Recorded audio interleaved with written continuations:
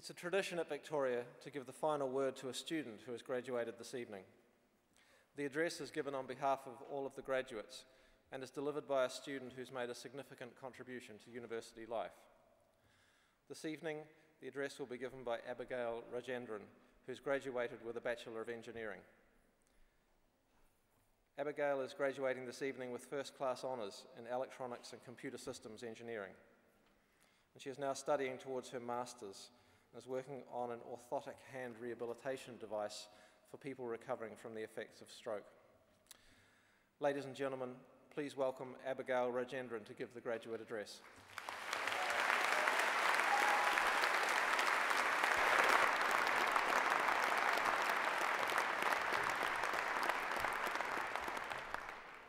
Chancellor, Vice-Chancellor,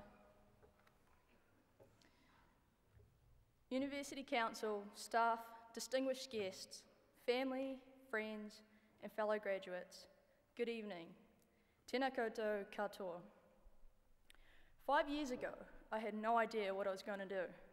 I was finishing a somewhat full-on year at high school and was ready to become one of those cruisy, relaxed, laid-back uni students I'd seen in movies. A student who would attend a couple of classes a week and have a 4, maybe 5-day weekend. There were 3 things I'd promised myself I would never do again. One was physics, maths, and all-nighters. Judging from my degree, it's pretty obvious I broke all 3. I turned up to the Vic Open Day and was impressed by these robots students had built. However, back then, before today's vampires, CSI and crime fighting were huge, and so I was torn between criminology and these robots. I opted for engineering, thinking that if I didn't like it, I could always transfer out. And so my journey began. Not having a clue about computer programming, I attended my first computer science lecture. Halfway through the lecture asks what languages we know. I sit there thinking, well, I know English and I can kind of understand Tamil, and when the guy beside me raises his hand and says, I know Python, to which I thought, whoa, this guy speaks snake? I later found out that Python was a programming language. In first year, aside from wishing I'd paid more attention to physics and maths at school, I got a taste of this whole world I never knew existed, and curiosity stopped me from transferring out. By second year, I knew I was exactly where I needed to be. 4 years later, I stand before you, extremely honoured and privileged to be talking to you all at tonight's celebration. It is often easy to get caught up in the day-to-day routines of life without getting a chance to pause and reflect. Fellow graduates, stop, take a breather, let out that sigh of relief. I know at times it may have felt like this day would never come. A common feeling at about 6 in the morning, right before that 8 a.m. hand-in.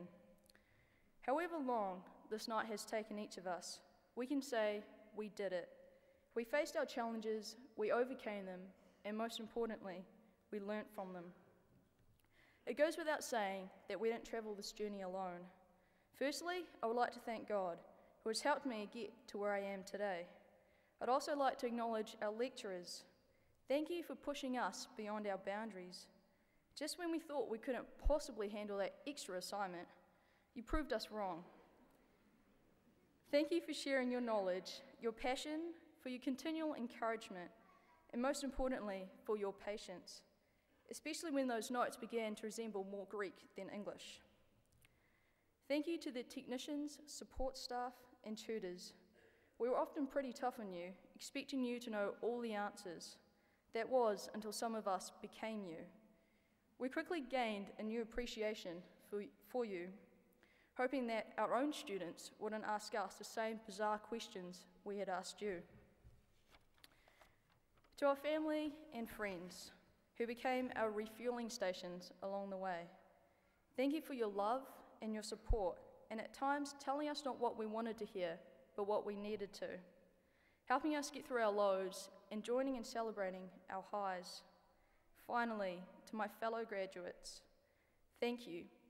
Thank you for your friendships and for our discussions, both inside and outside the classroom. They've challenged me to learn and to grow. I'm honoured to have had you in my journey. So I guess this leaves us with one final thought. What happens now? What do we do with this nice, shiny piece of parchment? As you know, this isn't the end, but the start of a new journey. Some of us have already joined the workforce, this real world we're always reminded of. And some of us have gone back to further our degrees. Wherever you are, continue to challenge yourselves, to dream big dreams and to achieve them. Don't ever be afraid of failure, but use it as an opportunity to learn. Each time you reach for that calculator, pick up that pencil, mix those chemicals together, or look down that microscope, remember where you came from, those who have helped you along your journey, that have helped shape your future, and return that same kindness to someone else, to help smooth out some of those same bumps along their journey. Thank you.